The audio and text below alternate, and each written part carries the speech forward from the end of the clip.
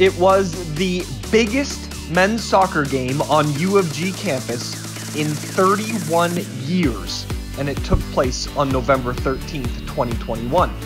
The Guelph Gryphons men's soccer team had earned the right to host the OUA gold medal match thanks to a dramatic win over Carleton in the semifinals, which meant for the first time since 1990, the OUA men's soccer championship final would be played at the University of Guelph, but the Gryphons were not content with just hosting.